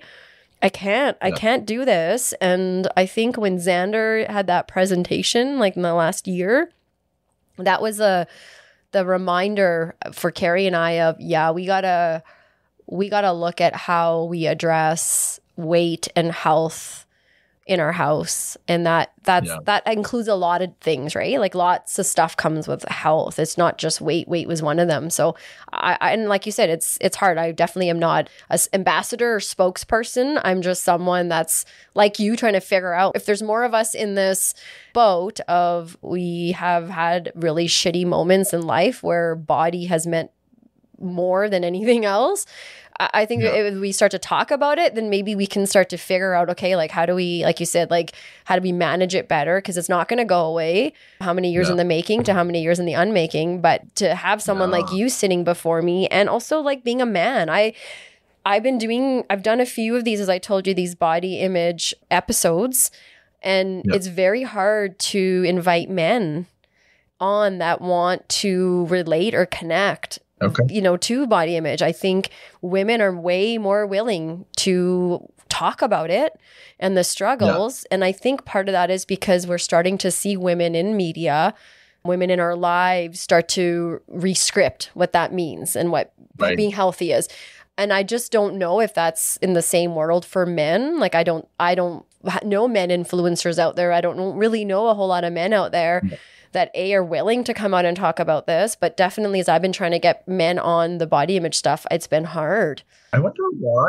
Like it's, as you're saying that, it makes sense why women might be more willing, because it's been around for so long. And I feel like women are, if I can say this, really starting to take ownership of it and change the narrative. Whereas I feel like for men, and I'm also in a bit of a subsect of that, being a gay man, and part of me thinks it might even be worse as a gay male, like the focus and the pressure to be perfect in a way, like physically. So I wonder if it's still ramping up in the men's world, if you will. And so people are, I don't know. I'm still just surprised that people wouldn't be willing to talk about it. Like, I mean, maybe that's a question to folks listening. Like, if you know the answer, if you can help us start to figure out, or if you're a man out there that wants to, like, be part of this movement where creating dialogue and space to talk about these issues, please tell us or join us or help us maybe figure out like what it is that we can do to create a safe place, because I was just in awe when I reached out to you and how quickly you were like, oh my gosh, yes. Because I thought, yay. Because to me, I'm so curious about men's health and raising boys, growing up with, around men in my community too. And there are so many things we can do to tackle some of toxic masculinity, but also helping in the world of men's health. And in the South Asian community, I'm like, if we can support that, then maybe there's less domestic violence, maybe there's less addictions, maybe relationships can be salvaged. And also, like, as a woman who has space to be able to cry openly, like I only hope that for my boys, right? To feel like it doesn't matter if they're a man or a woman, they can be in a conversation and not feel like they have to tuck away that emotion. But the same with body image. It's like, I know there's a lot of men out there, when we go to Mexico, we go to the pool, will, not take their shirt off. We see it, because I'm one of those women also wearing my shirt at the pool with you. You saw me, I saw you. But like maybe next time we can, connect if we're at the pool and I'm wearing my shirt, you're wearing your shirt, or like two dudes. Like there's a reason why we're wearing our shirt. And we don't want to get sunburned, but often it's because we're not comfortable. Right. We don't want to be vulnerable in that way. And that's okay if you don't want to show it. But if it's because we think we have to look a certain way, maybe people like yourself, right? We can push that a little more. Yeah, I agree. It's funny when you said the whole shirt at the pool. It reminded me when I was going into high school with one of my best friends. We were looking at high schools where you have to do phys ed in grade 10, right? And part of that was swimming. And we were not comfortable. Like I was still overweight, being made fun of, and my friend was also overweight. And we were looking for high schools where swimming was not part of the phys ed requirements, because it was so stigmatizing for us. And we almost considered this all boys high school because they didn't have that. Could you imagine as like a learning to become or realizing that I'm gay? Like that might have been amazing to be in an all boys. That would have been definitely like a Broadway show for sure. Seriously. But it was kind of just made me realize that how fucked up that is, right? Fucked up in the sense that society's created that narrative that we would think that. Not fucked up that you're thinking it, because of course you would, right? Okay, so I'm also looking at the time. We haven't gotten into drag.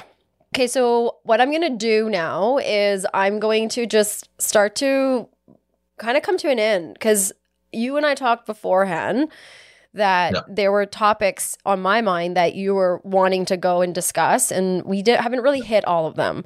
And I don't want to rush this conversation. And now that you're back in my life and I'm back in your life, I feel like it's okay for me to ask, would you be willing to come back? Absolutely. Because if I was going to ask, if you didn't ask me, can I come back? Oh my gosh, I love have it. more to talk about. Yes. If you'll listen, careful what you wish for. All right. Yeah. Well, that's perfect, because I will listen. Okay, I'm really glad to hear that you'll come back, because I want to spend a little more time with you talking about the 2S LGBTQ+ community, as well as your experience with drag, how you got there, what's happening, and some of the things, as you touched on your middle fingers up, what we're seeing, the narratives we're seeing.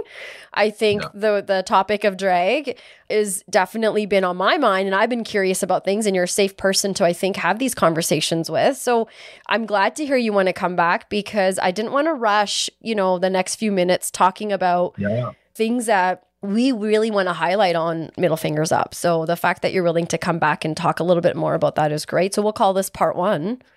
And then part 1 of a limited edition series. Yeah. Get yours now. While supplies last. While the topic is still relevant. Before he gets canceled. Will he or will he not have a job after? Okay,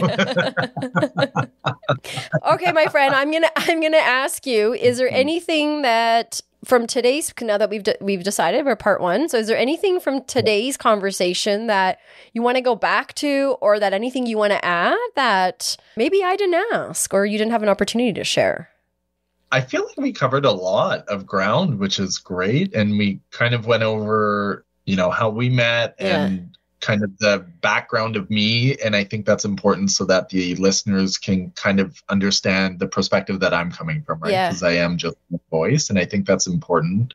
And I really appreciate the space that you're giving to hear from people, because that's what I try and do, recognizing I have a voice, but I also have privileges and experiences that not everyone has as a cisgendered male, but gay and white.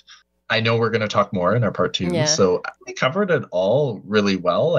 That's great. Okay, if you can give our listeners a call to action, something that they can go think about or maybe do before we come back to part 2. Ooh, so it's like homework going into part 2. Yeah. I mean, I think there's 2 things. One is a takeaway would be to challenge our own thoughts and our own perspectives. And before we jump to, they're wrong or they're right, and I love what they're saying because it's the same as me, just think a little bit more about, is there more I can learn about or understand more? Because everyone's story is true from their perspective, and there's lots of perspectives in a story, and I think that's important. And for our next topic, I would say if listeners want to learn a little bit more, just do some Googling of what's showing up on your Googles on the internets, what's going on in the 2S LGBTQ+ community. Maybe even, do you know what 2S stands for? Do you know what the L stands for, the Q, the plus? Everyone's at a different space. I am not an expert, and I hope no one thinks that I am based on our conversation today, but I'm happy to share my perspective and my understanding of things, and it may not be right for you, or it may be aligned, and both are okay, right? It's just about learning and listening and hearing. So I thank you so much, Alu. Oh my God, you said that so well. I think that's a really good takeaway, and that's a good place to pause, which is what we're going to do. So that's exciting. And for our listeners, these conversations are door openers, meaning we're just starting some of these conversations, meaning some of them for me are first-time conversations too, but we're on this journey to learn together. So let us know if there's anything that you want to add to what you're hearing with Mike and I in particular today. And if there's anything you want to contribute to or add to, or any topics of interest that you feel we should be focusing on, please let us know and get in touch with us. You know where to find us. Thank you. Also, if you are listening, don't forget to subscribe, leave a review, and stay tuned for more engaging discussions. We just added that last little tag there because we're at a year now. So we're going to politely start asking folks to help subscribe. I know we're going to have our birthday soon. So probably already did. And this is probably coming out after our birthday, but that's okay. Okay. So I'm going to let everyone know that Mike is coming back. So you also have an opportunity to send any particular questions for him for his return. Other than that, thank you for being on today. It was really nice catching up and having the kind of conversation that we did today. Thank you. I love this. And I mean, we're just chatting. We're just old friends, kikiing, getting back in touch with each other and talking about things that I think matter and are important and more important than how we look, right? Yeah. Talking about important things. So, and part of that is obviously what we talked about. So, yeah. Yeah. Thank you. Awesome. I look forward to part 2 and any of the questions that come up. Bring them. And no question is stupid. Yes. And don't be afraid to ask, because that means you're engaged and it means that you're interested in learning more. And that's the intent, right? We talked about intent. Yes. The intent is to learn. So won't be offended by questions. Perfect.